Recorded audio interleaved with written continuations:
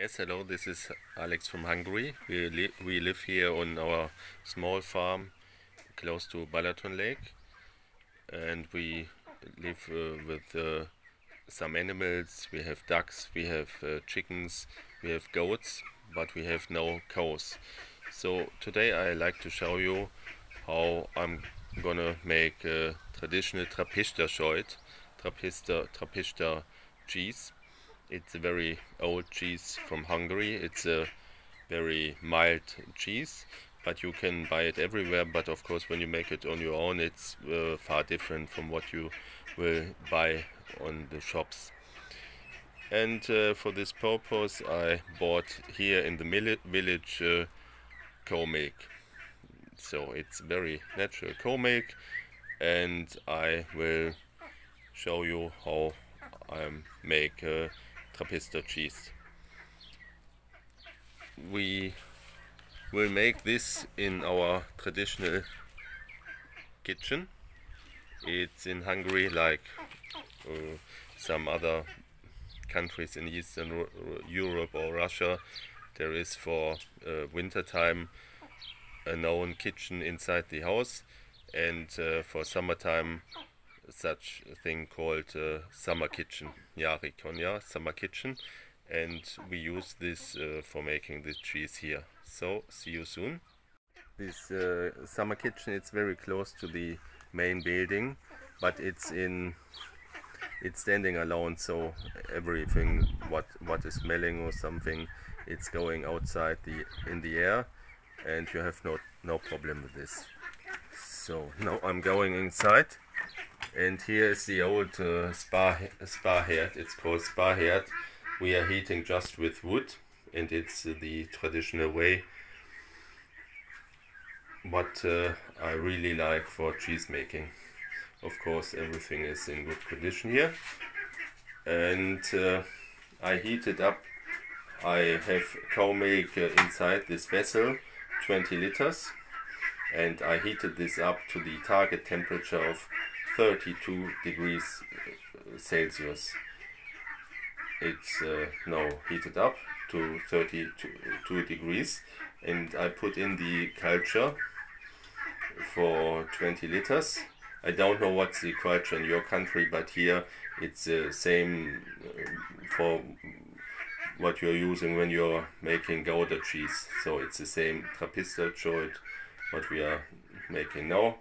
It's like culture for Gouda cheese, and I waited, let the culture rest for 5 minutes in the milk, and now I'm waiting for ripening the milk for half an hour, and then we will continue. So see you in 30 minutes. So half an hour has passed now, and now I dissolved 5 milliliters in non-chlorinated water. It's here. So 2.5 milliliters per 10 liters of milk, and I used 20 liters, so 5 milliliter of rennet I dissolved in non-chlorinated water. And first, this is important, I have to stir the milk again, so that it's moving, it's very important. And then while it's moving, I'm putting in this rennet that is dissolved in the water, and then I'm stirring again, but just for 1 minute, not more. So from every minute, from every direction, that I'm stirring in the rennet in the milk, and then stop. And now I will rest it for another nearly an hour, so 45 minutes. I think it's enough, but you have to check then if it has a clear break or not. I don't use some other things for it, just the rennet, and then we will see us in 45 minutes. See you then. course I will cover it, that no fly or something will go in the milk. So now the 45 minutes have passed, and I want to say before that I do not use calcium chloride, because I have also this milk and just using the rennet a very clear break, and I have made the experience in the past that when I'm using calcium chloride, it's not improving the strongness of the curds, but after a time or after ripening I experience some bitterness in the cheese, and then I make it without calcium chloride and the bitterness wasn't there. So I'm cutting now in small pieces the curds. I'm cutting the curds now, and okay, so maybe a little bit boring. I'm coming back soon. So after cutting vertically and horizontally the curds, I'm using now a whisk, but very smoothly I'm going up and down with the whisk, because at the end we like to have curds with the size of peanuts.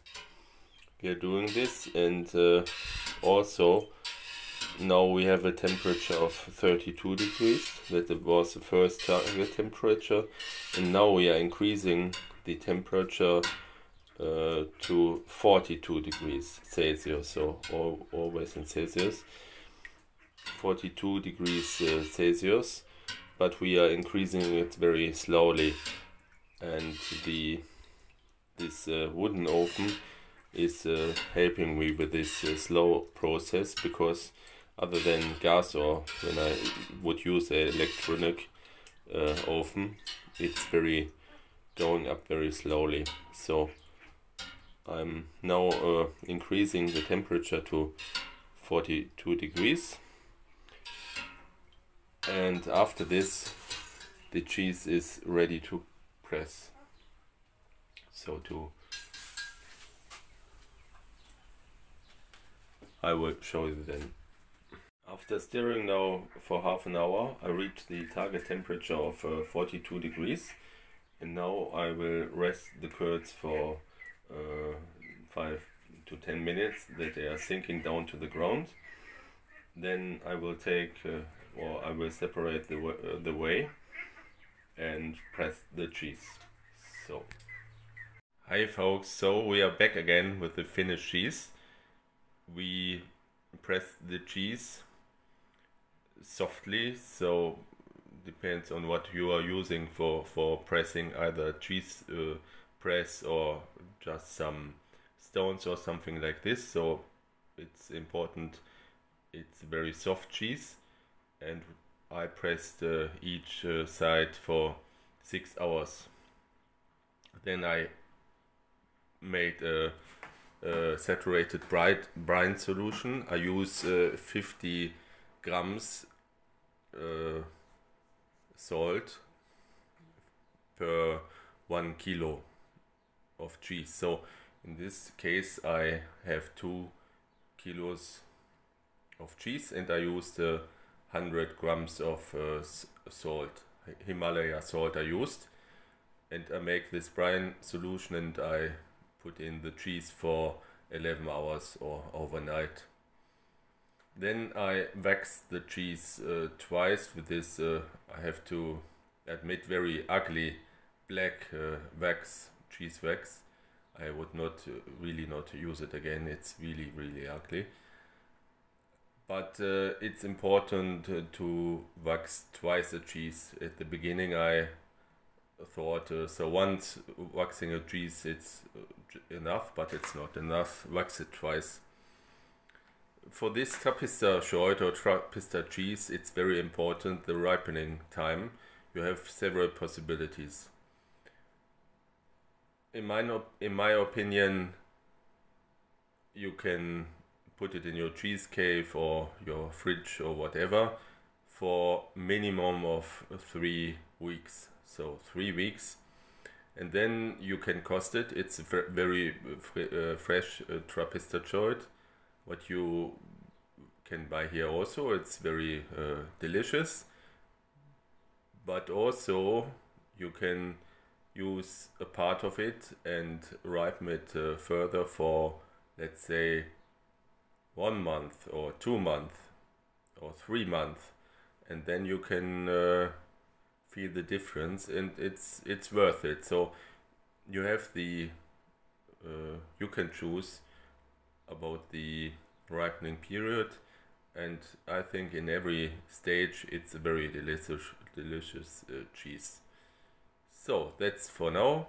I say to you, eat wert or enjoy your meal. Bye bye from Hungary.